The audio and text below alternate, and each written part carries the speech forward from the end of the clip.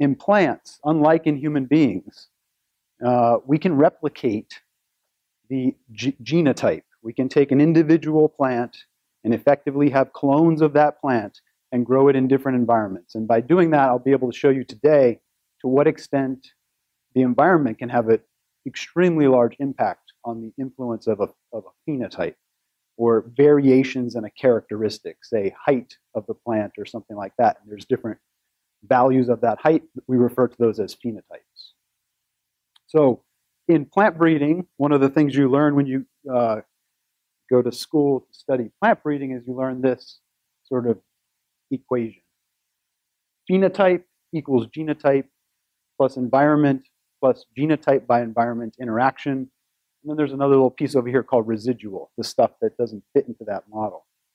And what's really going on is in the field of plant breeding and genetics is what we try to do is decompose this variability in the phenotype. So we have a lot of different variation. If I walked out into my field nursery over here on main campus and I walk through the field, I'll see tremendous amounts of variability.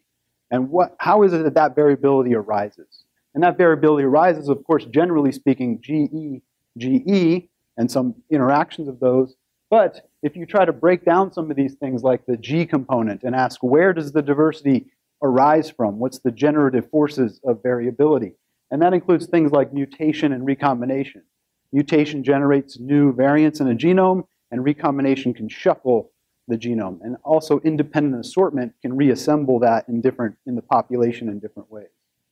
And then that generated variation expresses itself through different sort of levels of getting sort of technical aspects of how genetics is characterized, described, and understood.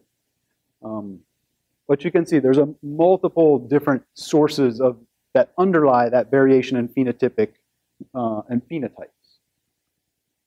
And today I'm just going to focus on genotype and environment and leave the black box or the black hole of genotype by environment for a whole nother, some other time.